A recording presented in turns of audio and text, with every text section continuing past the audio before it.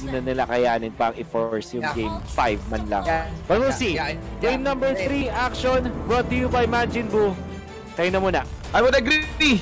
On to paring Wolf, mga kaibigan, sitwasyon ngayon para dito sa ating best of 7 series would be 2-0 in favor of our Season 4 champion, Sun Sparks, against Season 1 champion, Adermain. If they win this one, they will enter game number 4 at match point. And right now, this is, so far, the better cup has been winning dun sa previous 2 games natin. So, it makes a lot of sense na dapat lamado na ngayon talaga yung Adermain. Mukhang nagkakayamado na nga dahil si Arbak ang unang target dito. Torn Bros para mamanasin si Arbak. There you go. Makuha ng purple dito ni paring JP. Pero na first blood kaagad ni Coco yung Masha doon sa bandang bottom lane. So, yes, may onting lead na makuha yung Season 1 pero I have a feeling, Kuya Shinbu, na itong Season 4, siguro yes, agree tayo na baka lamang ang team ng Bren ng Season 1 champion sa lineup.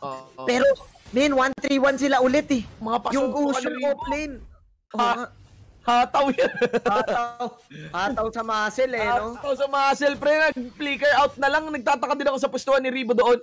Kahit si Yelaze nagulat eh. Pero here, speaking of Yelaze, tol, this is a show on a tank emblem. Crowd favorite, mga kaibigan. Binalik niya na. Vintage Haze is back, guys. Pero men, gusto ko lang balikan dito Gusion offlane, si JP pa rin ang main funnel, Masha offlane. Gusion has the execute, and you binigay mo yung Gusion na ganun kay KLBJ, one of the best, probably one of the best mechanical players in terms of one-on-one. Medyo ano to medyo kakaiba to, and look at the paints, yung emblem ni Pin. Magical. Hindi niya ata napalitan. Mga kaibigan. Pero, di ba, is that the one that gives mana din? Or, yung magical yan, yun yung sa beginning. Magical, tama. Magic emblem.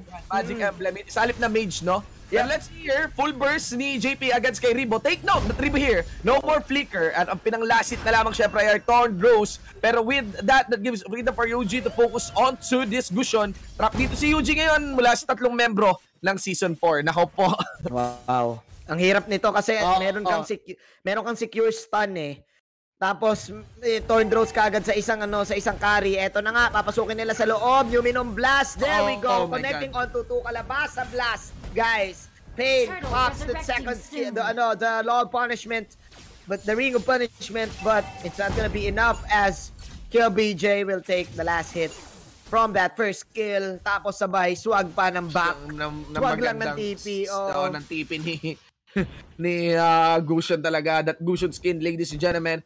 Let's see here, Fuzuka naman onto the side. Pero this is too much. I'm not expecting this kind of heavy lead mula sa Season 4 champions. Pero I would have to give it to them kasi tol, ang daming awkward damage.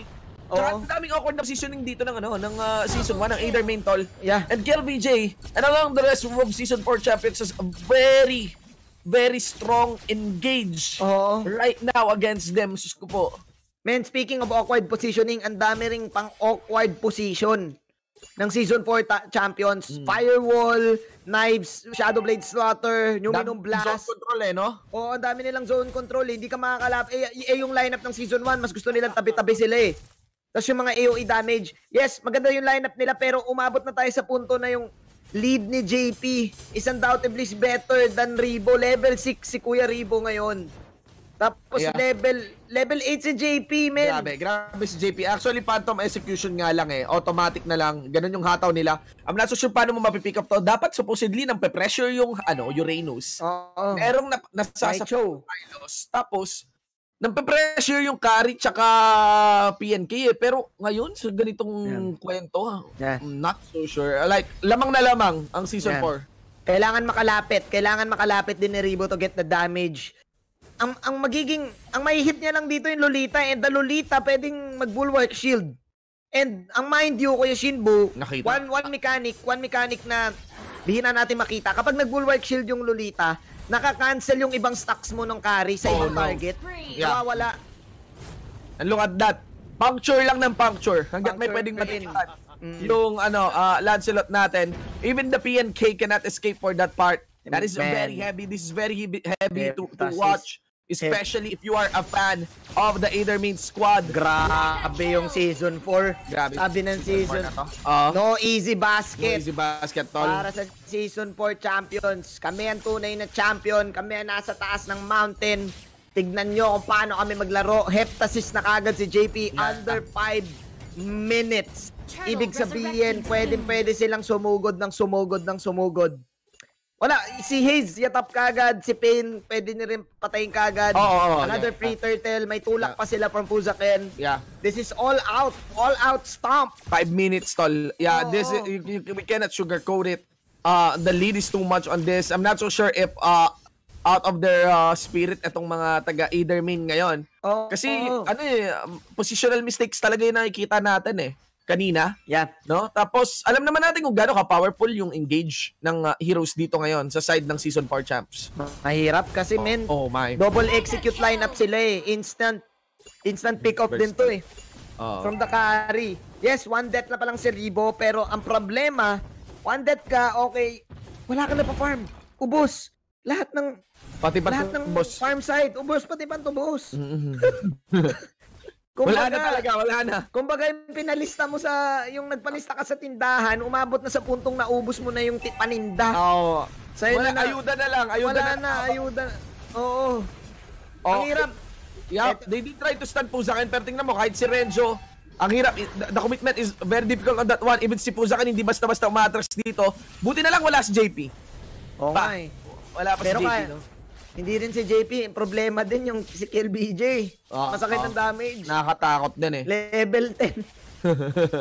Level 10. Oh no. Grabe. Guys, wala na what we see is what we say. Yeah, medyo one-sided.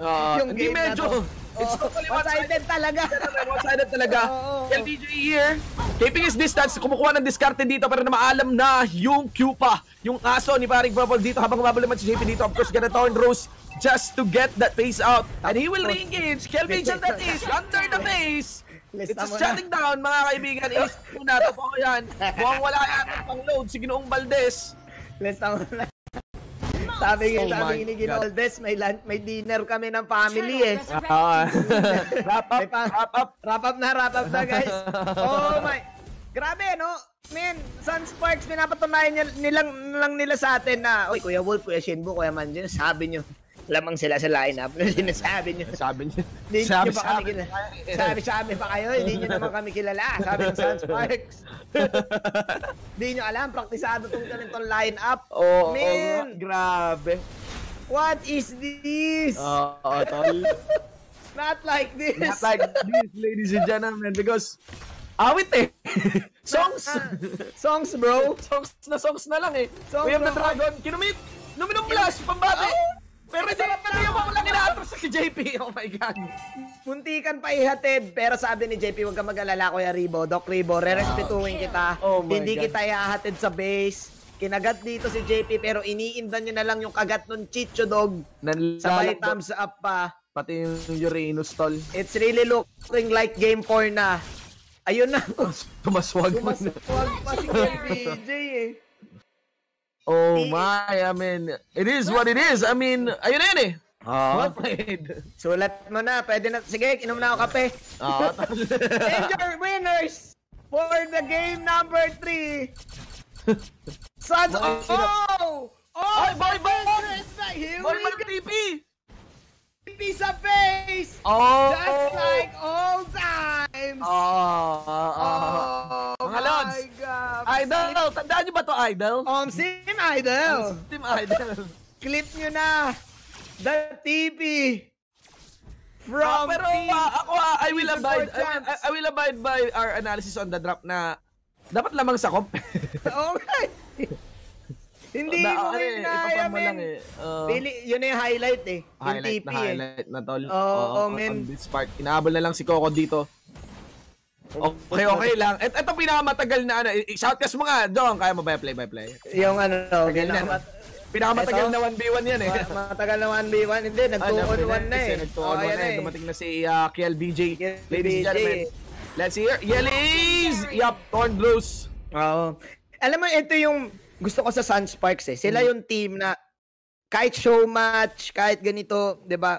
Talaga papatunayan nila na ba't sila champion eh. And it's better this way, 'di ba? Rather than giving baskets to your enemies. And here we go once again. Do it. Do it.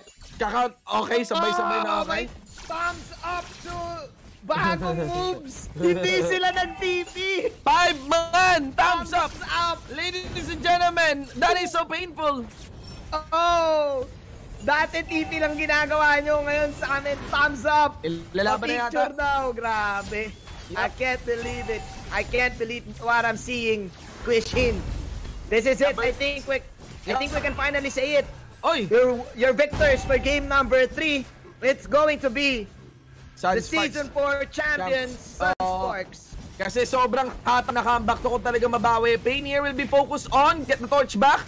There is gonna be the THRU mula naman kay JP, and of course umatras siya gamit yung kanyang phantom execution, pero hindi naman talaga as they gonna go for the base. This is game number 3, ladies and gentlemen. Easily going into that.